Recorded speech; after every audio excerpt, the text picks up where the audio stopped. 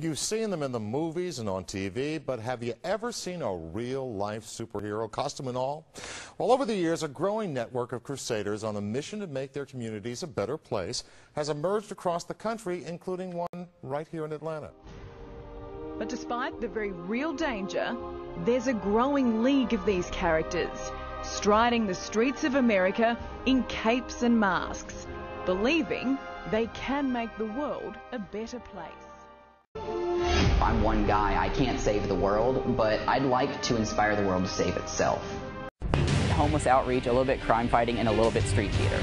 Crusading for a safer, cleaner community. You have to play the part of the superhero if you want to really be effective. He goes by the name Crimson Fist, a symbol he wears on the chest of his spandex shirt. At the mask, I feel like a superhero when I'm dressed like this. And this Metro Atlanta man is ready for patrol. I can't say why, but when I put it on, it's just, you know, my brain feels like, okay, you're ready to actually go out and do this now. Crimson Fist has always been a stand-up guy, so when I needed someone to run the Atlanta version of the RCSM, I knew who to go to. I called him, he welcomed me with open arms, said he was ready to do it. We got together on gear, and now I guess it's history, but I'm building a family worldwide, and I'm glad to have you here, man. I appreciate you.